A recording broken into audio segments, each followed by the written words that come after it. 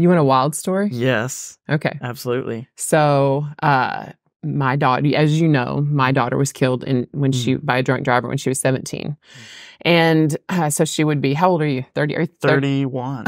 Old. Yeah. Michaela would be 31 as well. I don't know how you even answer a question like this, but because in my mind, like, I don't think I could handle losing a kid. Like, how do you handle that experience? I mean, that's why I asked you the question I wasn't allowed to ask you. It's like, where are you at on your faith journey? But truly, I mean, it's not just I'm a Christian or that all the cliche things that people say. It's not that. And, we've had people say, well, why, of all people, like, why couldn't it have been somebody, crummy? Not that there's crummy people, but, well, I got pregnant my graduation night did you know that, Andrew? Did you know I got pregnant? I know it was young. It was young, yes, graduation night of high school.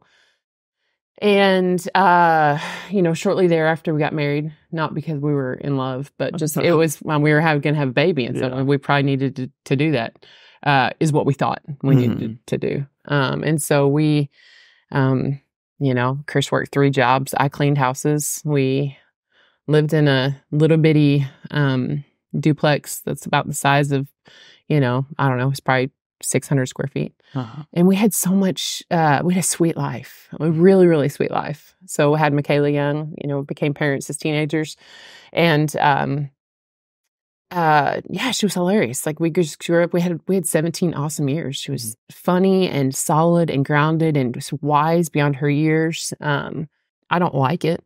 I would love to be a grandparent right now. I think that would be amazing, but that just wasn't her story, wasn't my story. And my husband's funny. We laugh a lot, even through the darkest days. Like 2 days after, planning her funeral, and we were walking, and there was, and he said we could walk out in front of this truck, and he said, but our luck, we just get really jacked up, so let's not do it. Now that's a bad joke, but it's really laughter that has kept us. Our marriage, marriage is hard and we've gone through some tough stuff, but laughter is such a gift. So anyway, we still laugh a lot, but it was still really, really hard. And it was exactly 6 months after the accident. It was a Sunday and we went to church and I was miserable, like mad. Like it was weird. I was like, for some reason, just the 6 month mark, just like, this isn't fair. This sucks.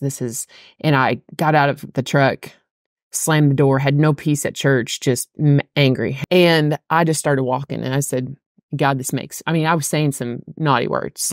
Really, it was like I was just mad. I wasn't praying. And I started walking down the road and I just said, God, if you show me right now how this makes sense. I want you to show me how this is fair. I was being hateful